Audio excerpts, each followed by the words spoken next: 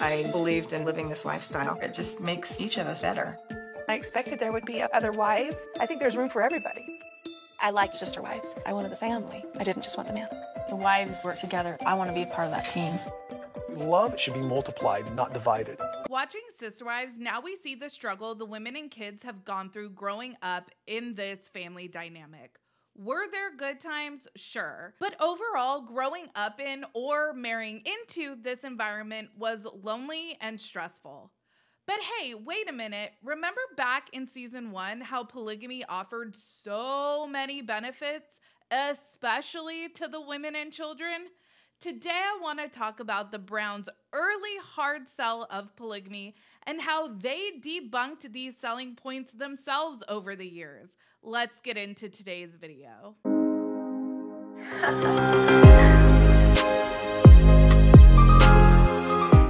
Hey everyone, what's up? It's Sarah and welcome back to my channel. In the original opening sequence, we have Mary saying that this lifestyle makes each of them better. Janelle says she always expected more wives, the more the merrier. Of course, Christine utters her famous line that she wanted the family, she didn't just want the man. And Robin says she wanted to be part of a team. And Kody utters the now notorious love should be multiplied, not divided. Not every polygamist experience is just a wonderful rose bush out in the middle of a meadow, and that's kind of how the Browns seem to paint polygamy. The Browns weren't even living the version of polygamy that they painted for the cameras. Maybe the two wives that lived the truest to what they said in those original opening intros were Christine and Janelle. I think Christine's dedication to the kids and her friendship with Janelle does indicate that she was about the family, not just the man. And truthfully, I don't think Janelle really gave two shits how many wives came into the family. Mary saying that this lifestyle makes them better, or Robin saying that she wants to be part of the team. Liar! What an objective crock of shit. And Kody saying love should be multiplied, not divided. Is living monogamously dividing love? Are monogamous people having to do without or having something taken from them? There are a lot of people living all over the world in polyamorous relationships, and they are having good experiences.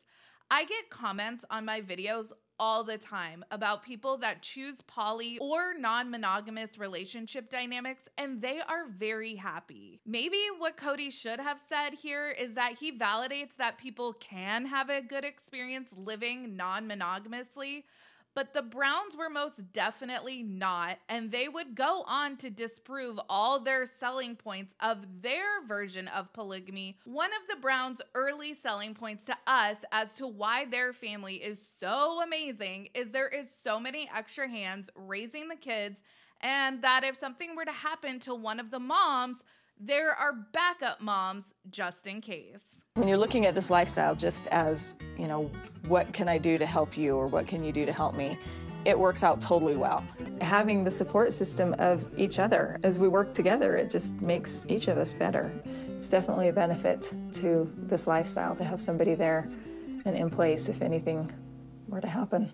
Perhaps this was the Browns' early answer to being compared to the Duggars, another fundamental religious family featured on TLC around the same time with well over a dozen kids. Hey, well, at least we have 5 adults co-parenting all the kids instead of just the 2. I also get Mary's selling point, giving Mary peace of mind because she did lose a sister very young to cancer. The fact of the matter is, similarly to the Duggars, we see the older kids in the Brown family get parentified, and it becomes painfully clear over the years it really is just too many kids to take care of and to make sure all their needs are met.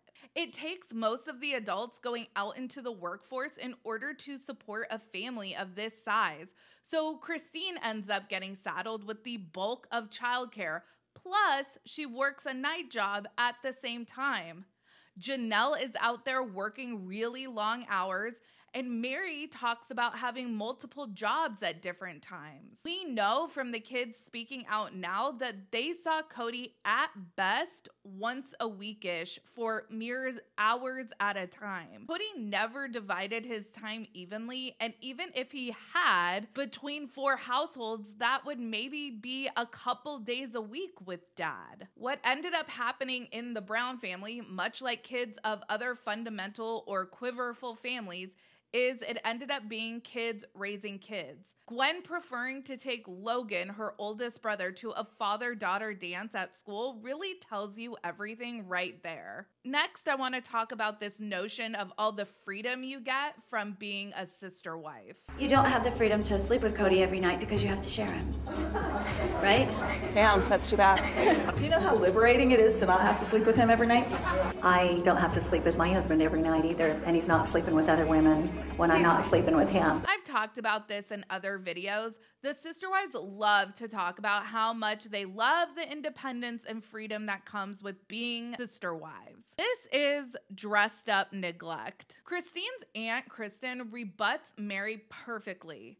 Yeah, I don't have to sleep with my husband every night either, and I'm also not worried about him going out and sleeping with other women. What we see in practice with the Brown family is Mary, Janelle, and Christine constantly making up excuses for Kody's obvious preference for Robin. Again, I think Janelle was the most unbothered by the status quo, but even she states in season 17 that her marriage with Kody doesn't look anything like his marriage with Robin. It actually made a lot of us uncomfortable throughout season 16 and 17, seeing Kody state in interviews how much he hates being around Mary, for then Mary to proclaim in her interviews that she would gladly take Kody off the other wives' hands if they were sick of him. Send him my way, she would say. Here is a compilation of what the polygamy detractors had to say at that debate featured during season 6.